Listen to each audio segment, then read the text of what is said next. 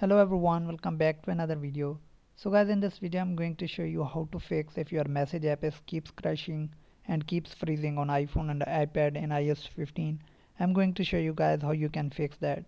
So let's get start the video without wasting any time. So before we start the video guys, hit the like button and subscribe to the channel for more upcoming videos. So let's move to the solution. First of all guys, open your setting, then go to the messages. Then guys, simply scroll down, click on keep messages, then click on 30 days and click on delete. So after this, close the setting, and the next step is open your setting again, then click on messages. Now guys, this time turn off the iMessages, then close the setting. Now you need to turn on the iMessage again. Go to the messages, then click on turn on, and after a few seconds it will sign in again. So now close the setting, then open the setting again.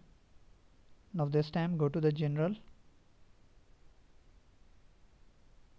Now as you can see, the message is sign in. Now go to the general, click on software update, and make sure that you have downloaded the updated software. So if your iPhone or iPad is asking for the update, simply download and install.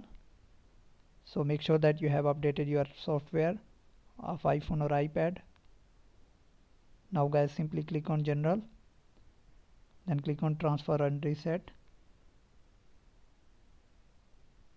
Now click on reset. Now click on reset all setting. Don't worry, you won't lose any of your data. So after the reset guys, your problem will be solved. So thanks for watching guys, hope this video helps you. See you in the next video. Peace out.